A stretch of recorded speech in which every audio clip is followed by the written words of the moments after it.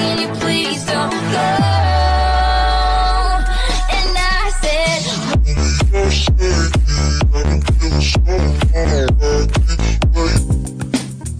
hello and what's up mga kabarangguys? It's your Kapitan here, ABY. At kung bago ka pa lang dito sa YouTube channel ko, please do subscribe and turn on notification bell para like and updated sa mga susunod kong video. So for today's video nga guys, tuturuan ko kayo on how to make an overlay on your video or on your TikTok videos. So let's start guys. First, open natin ang Pinterest at maghahanap tayo ng background ng ating video or ng overlay na picture. So pipiliin natin guys ang aesthetic na wallpaper. Yan, pinili ko is clouds aesthetic na wallpaper. So yan, pili na lang tayo guys. Yung napili ko yung may moon para maganda. Download image lang doon sa may tatlong dot. Yan. Then after natin siyang ma-download guys, punta tayo sa Snapchat at hanapin natin dun yung dinownload nating image. Yan, dun sa camera roll. Yan, piniin lang natin. Yan, yan yun. Then, piliin natin yung tatlong dot na nasa may taas. Yan, then edit snap lang guys. Diyan natin ilalagay guys yung mga lyrics ng kanta na pinili natin, which is yung love story. Pindutin lang natin guys yung text bar. Yan. Then, ilagay natin dyan yung lyrics. Beggin, yung nakaanohan lyrics. Then, pili tayo ng font. Yan, napili natin. Siyempre, yan ang ginagamit padalas pag nagagawa ng overlay. Subtitle na font. Then, yan. Adjust lang natin, guys. Ang ating text. Yan, adjust lang kung saan nyo mas prepared. Yan. Then, guys, yung lyrics, ilalagay ko sa description box. Ang dudulo sa description box yung lyrics natin. Doon nyo na lang, i-copy paste nyo na lang o isulat nyo na lang sa isang malinis na papel. Then guys, ang ginagawa ko ay iniisa-isa ko na ulit yung lyrics para sa mga susunod pa na overlay. Yan. Yan, ganun lang guys. Isa-isahin lang natin yung mga lyrics. Meron naman siya guys dyan sa description box. Tingnan nyo na lang or isulat nyo na lang. Yan, isa-isahin lang natin. Ganun lang guys, save as copy, done. Meron naman done dun sa taas, pindutin nyo lang. Yan, pero din siyang palitan ng kulay, kung anong gusto nyong kulay. So, doon na lang tayo sa madalas ginagamit. Yan.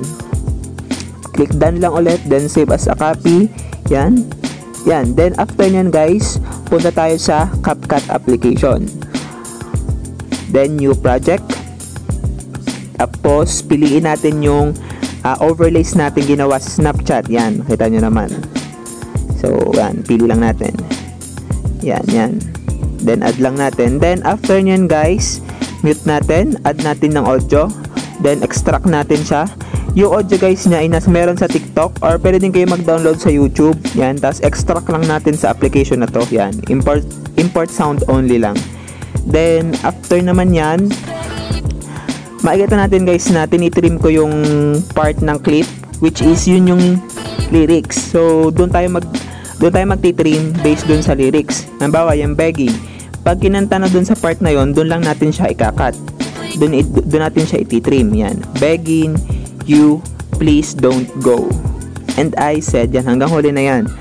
Bali, ganun lang yan, titrim lang natin based doon sa lyrics. Yan. Yan.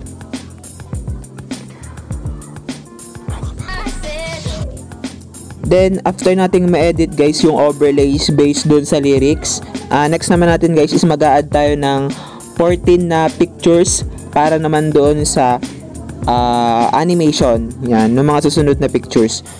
So guys, add lang tayo ng 14 pictures. Ang ginamit ko lang dito na pictures ay syempre Detective Conan ang gamit ko lagi. Yon. Then, after nyan, trim lang natin siya guys in 0.5 seconds. Yan. 0.5 seconds guys. Then pwede nyo siyang i-adjust guys based sa inyong preparation, sa inyong prepared na seconds at sa beat nung kanta. Yan, ganun lang guys, adjust lang tayo. Yan, yan. Yan. Yan, adjust lang guys tayo.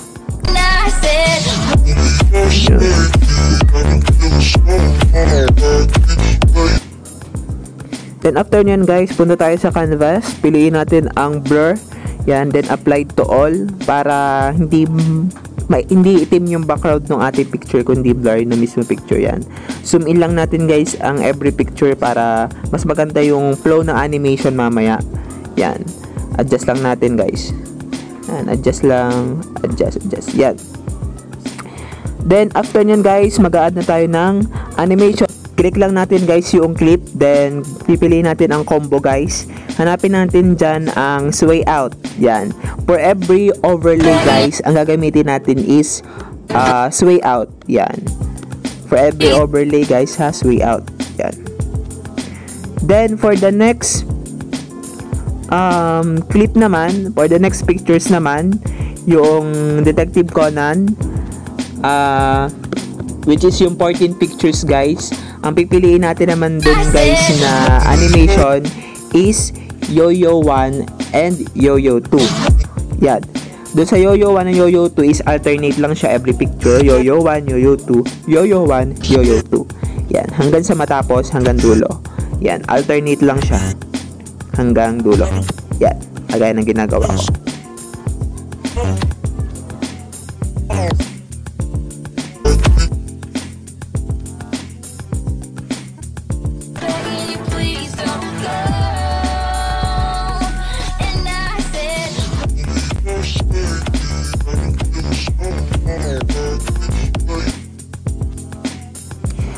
Then, after natin guys, ma-add ng animation, punta naman tayo sa effects. Yan, mag-add tayo ng effects guys, based doon sa preparation din natin and preferred nating effects na gagamitin. Yan. So, pili tayo ng magandang effects na papasok at susuwak sa ating overlay. So, ang nilagyan ko lang ng effects guys is overlay. Yan, kaya nang ginagawa ko. Pwede kayong pumili dyan sa basic, sa dreamy, sa party, sa textures, kahit alin dyan. Yan. So, napili ko nga is yan, miniatures. Then, yung kanina is yung parang may pa-butterfly. Yan. Kinakat ko lang yung excess na effects. Kasi doon lang ako sa mismo overlay nag-focus. So, yan lang guys. Yan. So, try natin siya i-play.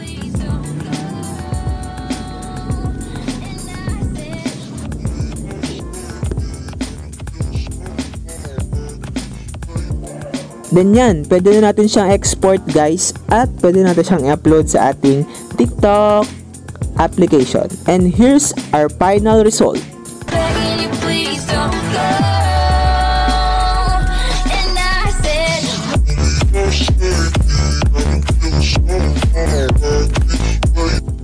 Yun lang guys, sana may natutunan kayo sa tutorial natin ngayong araw na to. Huwag niyo makalimutan mag-like and mag-subscribe para sa mga susunod kong video. See you on my next vlog. Trust the Lord always. God bless.